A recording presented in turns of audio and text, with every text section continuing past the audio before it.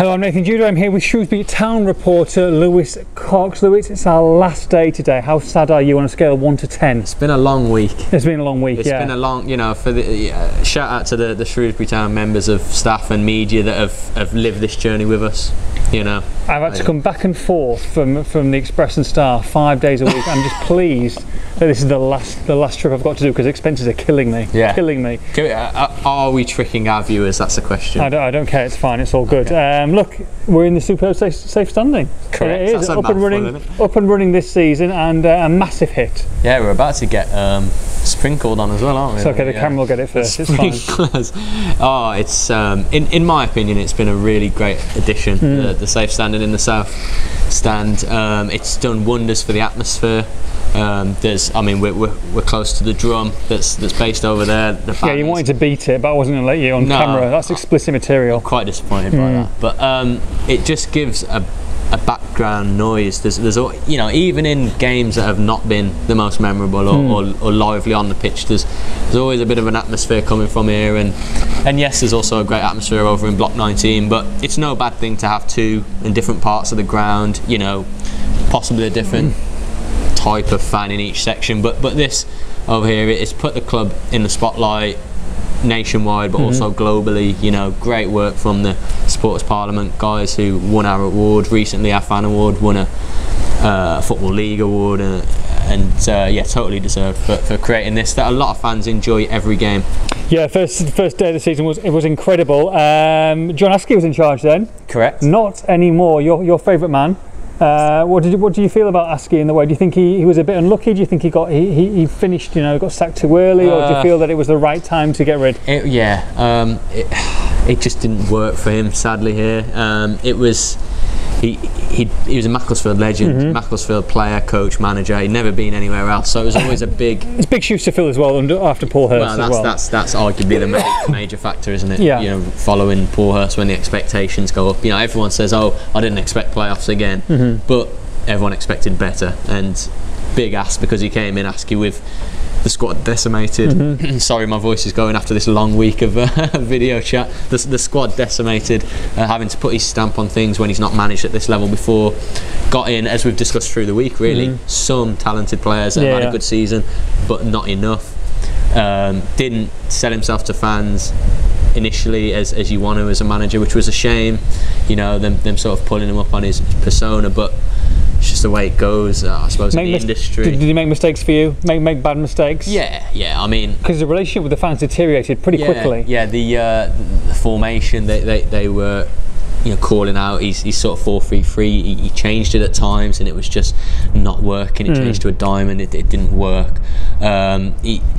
He was, some of the personnel choices were interesting, but I remember he was getting grief from fans from as early as the third game of the season. Yeah, it was very early. You could almost say the writing was on the wall so early, and that's a shame because he needed time. But it got into October, November.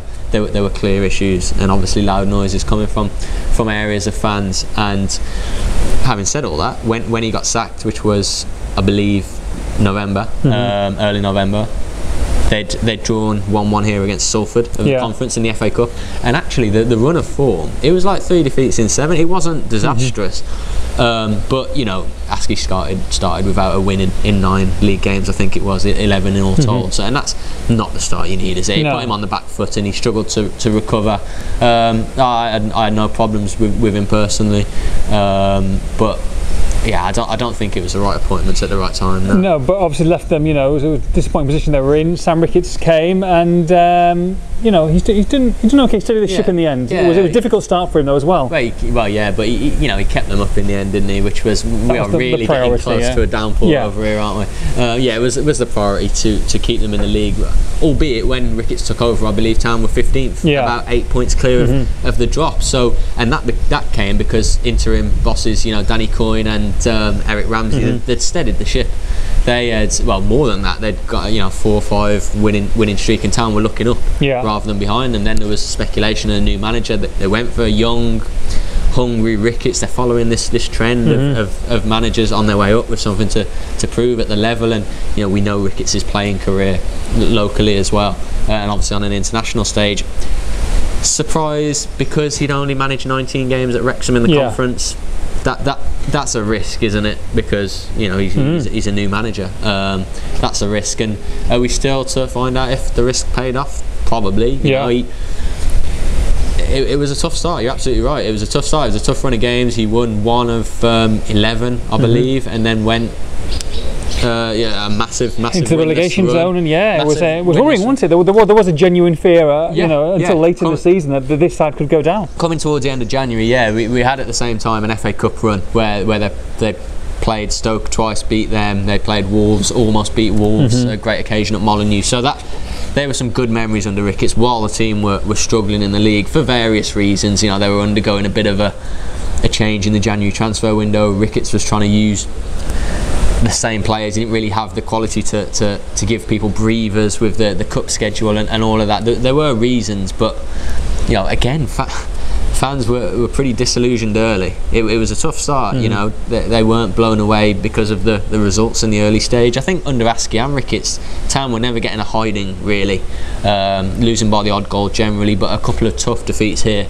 at the Meadow. I think they lost 3-0 to Charlton and Luton. Obviously 2 big hitters. Of course. But, pretty chastening defeats and poor displays, which you never want on your home ground. But and we've spoke all through the week really about the sort of January recruitment, your Roshawn Williamses, your Tyrese Campbells, your Scott Goldborns. They came in and Ricketts tweaked the formation in February. Got to give him credit for that, coming up to that 3-4-3, and results became more consistent. And they were, you're right, there was fear of the drop up until March probably, but they worked themselves with a couple of big away wins into a position where they're okay. Away form is worth a case in point that was poor all season. They had 1 win away up until about February. It was the worst away form in the league, and they couldn't buy a win away. It improved with the consistency of the new formation, and they got the crucial wins they needed. Look, he's got a big summer ahead, hasn't he? He's got to put his mark on this side. He's got time to bed in now, because this football game's a crazy game, and if he doesn't start well, then there'll be question marks asked. He knows that though as well, as much as anyone. I'm sure they finished 18th, survived relegation, ultimately confirmed it on the penultimate game of the season. I'm sure he'd have wanted to finish higher for the history books. That the club are used to finishing that low. If he'd have got them up to 13th, 14th, it would have looked good on them, good on what they've achieved. So they'd have wanted more, so the fans would have wanted more. So they've got a job to do early in the season. They can't afford a start that Askey had, who just came in and had to an extent these excuses we're talking about and following Paul Hurst. They haven't really got that to fall back on. Sam Ricketts and his staff. He'll want to get these players in early though, won't he? Really early. I mean, last season they had the playoffs, which took Town a bit of time, and then the manager changed. But this season, obviously, we're sort of touching on late May now, getting closer to June when contracts expire. You expect things to start picking up in June. Big job though. I talked earlier in the week. It has all season been, and it still is, and it's something they need to sort. It's a big bloated squad. Yes, it is. I was saying to you earlier in the week, if the guys offered contracts agree, there's 25 players. They have first team senior players in a squad. 25. That's without 5 loans that will come in and permanent signings. You're not going to have a squad of 30. No, of course not. So no. There are a number of players under contract, and this is the big sort of he's got to get his signings right. Of course he's got to get the loans right, and a keeper and another striker and all that. But where's it all going to fit if you can't get the players out? Of course. So I'm sure he knows players that aren't in his plans long term. I'm sure fans have got ideas of, there are a few that haven't played that you would imagine aren't in his plans because they haven't played, and they would want to go and play elsewhere. Now they're under contract here, so they might be that way inclined to sit on their money and be happy. Some are playing in positions that don't fit into the 3-4-3 formation. So there are various interesting examples. We spoke through the week about Angol, other players of that ilk. Your Isas. He's brought in players that he's known, Coventry, Wolves, Wrexham, Wolves. How much of that does he need to start looking further afield, and does that come with time? Yeah, I mean, we spoke about Giles as a good example as well of where the connection with Wolves should really boost Town. If that comes off, they've beaten a number of clubs to the signing of Giles just because of Ricketts' links, which is a superb thing, because I think he could be a great signing. I think fans still want to see a Ricketts transfer window. They had January. and there were some hits, Tyrese Campbell's and you Roshan Williams. Certainly there are some misses that we haven't really seen. Didn't play Sam Smith, Stephen Payne. So you're right. I think fans want to see the type of player that from what section of the Football League pyramid, or what clubs that Ricketts targets. You know, who we spoke about Giles this week. We spoke about Dan Udo from Telford, Conference North. No, I think the quality. Ricketts knows the National League quite well from managing Wrexham. I think he'll be quite happy to dip into there for the talent. But I do feel you need that league kind of. Not league experience that they're over the hill and on the way back down and kind of journeyman winding down, but you know, some mid-20s League One players that have played a good number of games this division and know what it takes and want to be successful. Sort of thing. What is the aim for Sam Ricketts this season? What's the goal? Is it mid-table? Is it survival? Is it pushing towards the playoffs? What will be a successful season? What do you think he's going to be told to achieve? I think you could ask a lot of fans that and you get a lot of different answers. I think they're going into their 5th season in this league in a row, which is, you know, no mean feat for a club fairly recently bouncing between League 1 and League 2. This is the 5th. So by this stage you want to be established. You want to be sort of consistently not worrying about the drop. There were still worries about relegation this season, so they've had relegation worries and a playoff final. There's been no middle ground safety. So is 10th a good season? Superb. You know, mid-table 12th. If you finish 12th, 13th, 14th, but you're not worried about the drop until the end, I think fans would be settled with that. I think Town need that season still. It could have ideally been this season just gone. Didn't happen. Obviously there were still relegation fears till the fairly near the end. So I still think they need that to kind of find their feet and think, hold on, we're now a club where it's got the team and the management that's too good to worry about the drop. We're here where we should be. You know, we're not just treading water and keeping our heads above it every season, because you want to really live to survive. It's good being in this level, better than being in League 2, but you just sort of live to survive it. Jesus. Yeah, living to survive it. You want to push on and challenge, don't you? We had a taste, a glimpse of it under Paul Hurst, proving really that it can be done.